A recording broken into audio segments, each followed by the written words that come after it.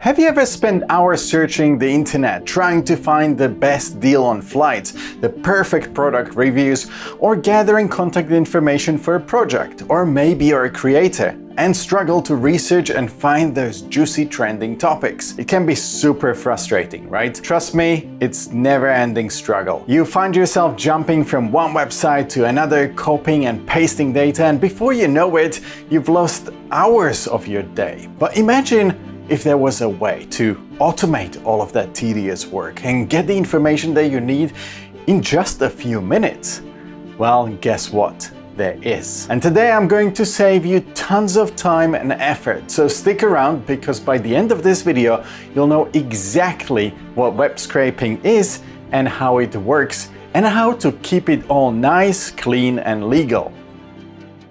Alright, so what exactly is web scraping? Sounds weird, right? Well, in simple terms, web scraping is like having a super efficient assistant who goes through different websites, grabs the information that you need, and organizes it neatly for you. Imagine you're trying to compare prices for a new phone. Now, instead of visiting each website one by one, copying prices and then pasting them into some spreadsheet or document, web scraping can do all of that automatically. So in practice, a web scraper is a tool or a program that sends a request to a website just like your browser does when you visit a page. But instead of displaying the web page, the scraper fetches the data from the site.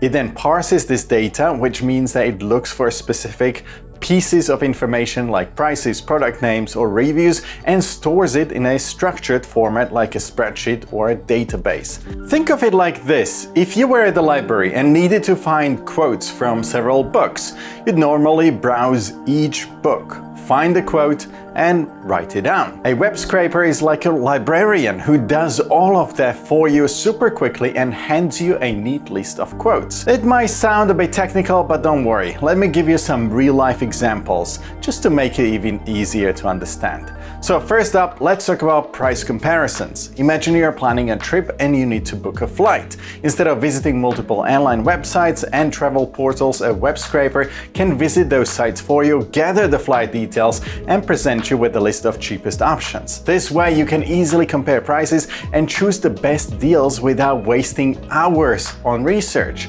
Or let's say you're writing a blog and need to gather the most relevant news. A web scraper can pull the latest articles from multiple news websites and compile them into one convenient feed. This way you get a comprehensive overview without having to visit each news site individually. And if you are, for instance, working on a project that requires gathering contact information such as email addresses or phone numbers from different websites, web scraping can be a game changer. It can quickly compile all the necessary contact details into a spreadsheet, again saving you countless of hours of manual entry. So as you can see, web scraping has a ton of practical applications that can make your life a lot easier. But is it legal? Well, it's a good question, because when we are gathering information from websites automatically, you're essentially using their data without manual input. In a way, it's no different to what YouTube or Facebook or even Expedia does with the cookies. So web scraping itself is not illegal, just like driving a car is not illegal. But as with everything, there are important legal considerations that you need to keep in mind. Just because you can drive, it doesn't mean that you don't have to follow traffic rules, drive on sidewalks and through parks, or ram into things that are in your way. The same goes for web scraping. You need to respect the terms of service or terms of use of the website that you're scraping. These terms can vary from site to site and may explicitly prohibit or restrict automated access to their data, in which case, back to manual work. Secondly, certain types of data are protected by the copyright or other intellectual property rights. So if you're scraping content that's copyrighted or proprietary without permission, that could land you in legal trouble. Thirdly, some websites use technical measures to prevent scraping, like CAPTCHA or IP blocking. And attempting to bypass these measures can violate the Computer Fraud and Abuse Act in the US and similar laws in other countries. That said, many websites allow web scraping under certain conditions, especially for non-commercial use or with their explicit permission. At the end of the day, it's always a good idea to check a site's robot.txt file which tells web crawlers like the search engines and scrapers which pages they're allowed to access. Now, to find out more about that, once you finish this video, head over to our blog.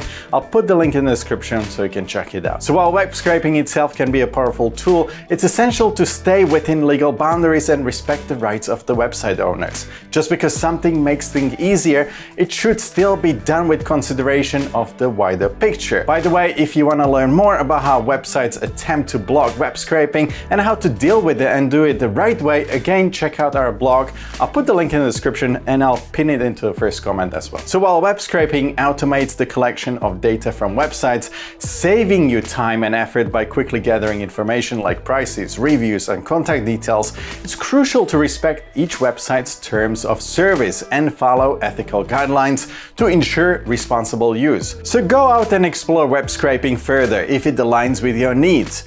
Whether you're interested in monitoring prices, conducting research, or automating data collection, there are plenty of resources and tools available to help you to get started. If you struggle to find the best tools though, reach out either to us here on the YouTube channel or on our website and we'll be happy to help you. Well, anyway, I hope it helps. It has helped me to save a ton of time, but you need to know how to do it. For that, again, reach out, comment below, like, subscribe, and I'll see you in the next one. Bye.